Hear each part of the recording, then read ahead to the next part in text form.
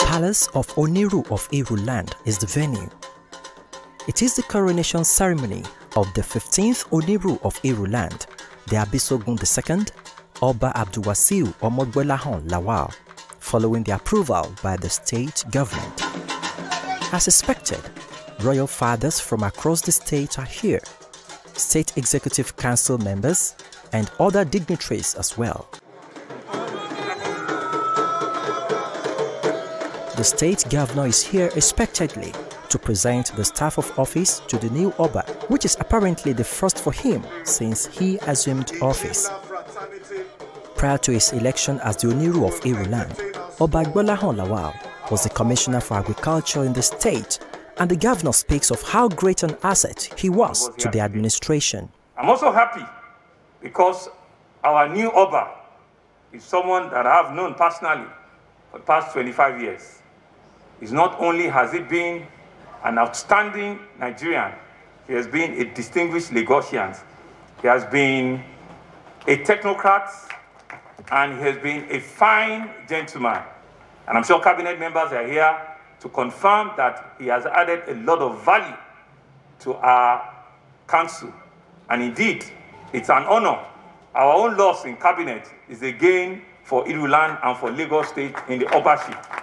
We have no doubt that the quality of our new Oba will reflect almost immediately as a transformational leader. Sanwo-olu wants the community to give their maximum support to their new traditional ruler, just as he promised to continue to reckon with the community. Your Royal Highness, I pledge the full support of the state government towards the realization of your vision for Iru Kingdom. Our administration will continue to accord this part of the state, like others, the attention it deserves in terms of infrastructural development, economic empowerment, human capital development, security and safety of life and property.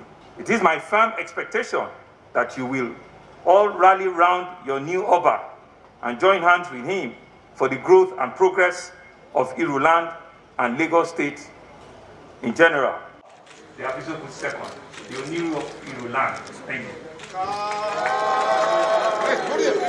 The new Oniru of Iru land, in his address after receiving the instrument of office from the governor, assures the sons and daughters of Iru land of better times and better collaboration with the state government, having served the state in various capacities for years. I want to assure the residents, both commercial and residential occupants or owners of properties, that the value of your properties will not come down. And I will collaborate with all the major stakeholders, especially the Lagos State government.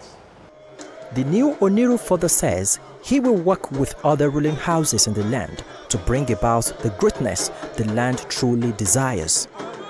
Seyifunmi Olatide, LTV News.